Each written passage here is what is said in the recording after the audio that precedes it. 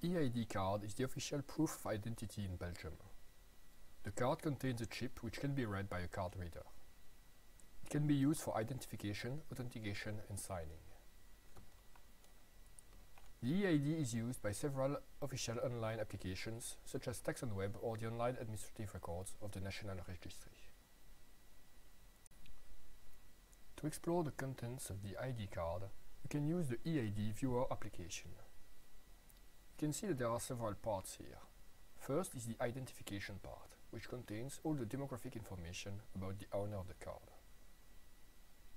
The second tab contains some information about the validity of the card, as well as the possibility to verify or change the PIN code. Finally, you have access to the certificates, which are the main tools for authentication and signature. We can use them, for instance, to connect to the National Registry website using our PIN code.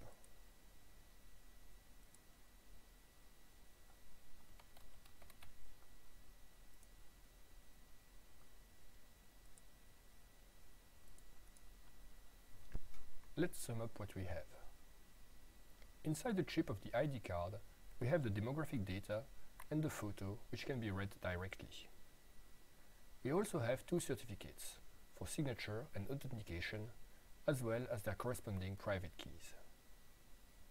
All of these can be used with a card reader. So how can we use this for authentication? The goal of authentication is to check that the person who is in possession of the card also has the PIN code, which in general is considered a sufficient proof that it is the rightful owner of the card. When the program wants to authenticate the card, it will generate a challenge, which is a bunch of random bytes.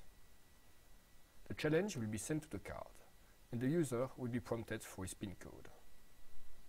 The PIN code is also sent to the card, and will allow the card to access the private key linked to the authentication certificate.